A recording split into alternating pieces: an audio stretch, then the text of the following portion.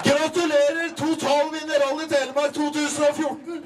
Når vi satt og spiste middag i går, så var du ikke så optimistisk på akkurat det. Nei, det var uventet det.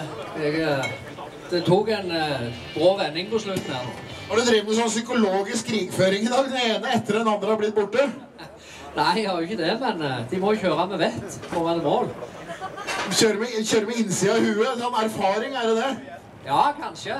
Det er nok kanskje litt... Ja, nei, det er fort gjort når jeg er uheldig på når veien er litt sånn som den var nå. Men altså, du fortalte i går, du og Otto, at dere har hatt mange en tur etter brutt løp ned igjen til Stavanger. Dere har kjørt helt fra Hedmarken og til Stavanger uten å si et ord til hverandre inne i bilen. Det blir litt prating i kveld.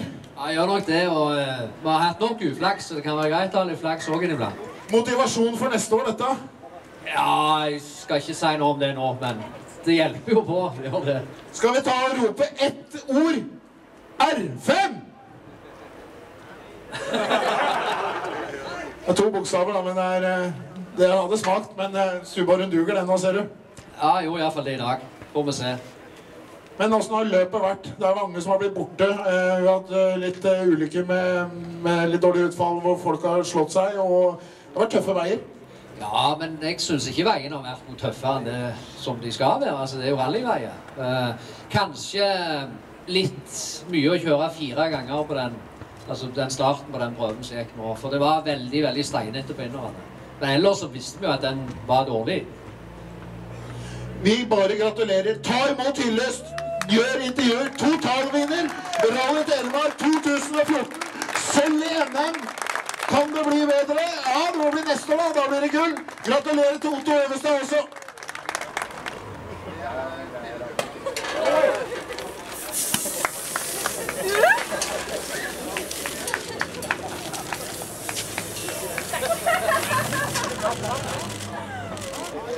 Det sjelden å se at du sløser sånn med champagnen, Svensson.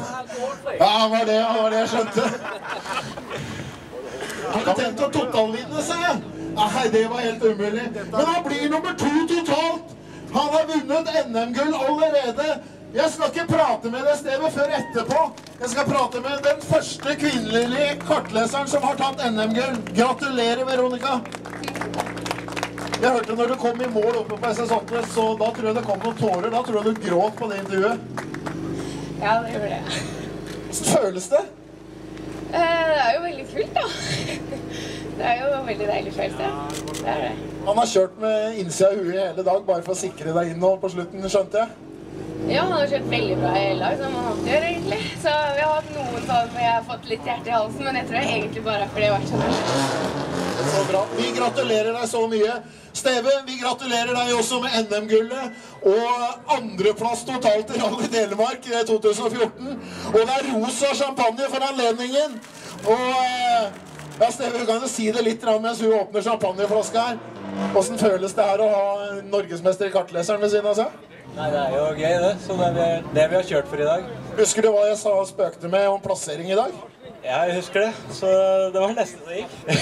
Hadde det vært kult, eller? Det hadde vært litt kult. Men det kult å stå her som nummer 2 totalt om en R2-bil.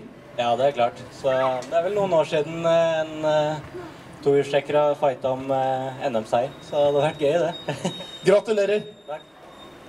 Ja, søk dekning. Rosa champagne i lufta. Det jo rosa måned. Tømmen over ryggen på Veronica. 3 nedi, det lov i dag. Åh, så godt. Men nå når han blir nummer 3 totalt her nede.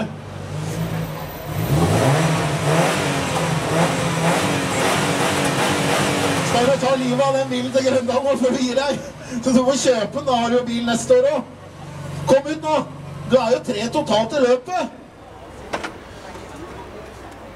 Du nummer 2 i gruppen. Ta imot hyllest da!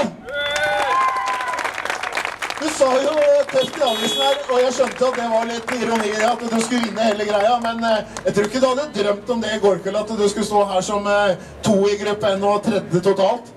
Dette ikke planlagt å stå her, nei. Men jeg var litt tøff i kjeften og sa at jeg ville bli 3 på etappa mi, men så skrev jeg avisen at jeg skulle bli 3 totalt, så da... Da stemmer det da. Helt sjøvilt. Du har vært gjennom sentrum en runde før du kom hit nå, og så vinket til folk og sånn? Nei, dette var moro. Det helt surrealistisk. Skal det feires oppe på Grøndal i kveld? Ja. Der ser du den gamle helst. Så hele gjengen her bedt? Ja, fri bar. Ja, da skal det feires. Vi gratulerer så mye til dere to. Ta imot hylles. Han var norgesmester for 2 år siden på Hamar. Sammen med kartleseren sin Arne Ingar Stulen. I fjor så kjempet han bittert, og da ble det ved sølv. I år så har han kjempet like steinhardt, og det ble gull! Søren Snartemo og Arne Ingar Stulen, nasjonalklasse.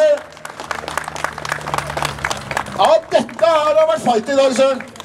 Ja, som du pleier det. 1,6 sekunder til slutt, det ikke veldig mye. Nei, men det nok. Det nok. Altså, du hadde ikke kontroll på siste, du roet han ikke inn og satsa på at det holdt? Nei, men jeg leder meg 5,5 før siste, så jeg vil si jeg hadde en form for kontroll, skal jeg kalle det.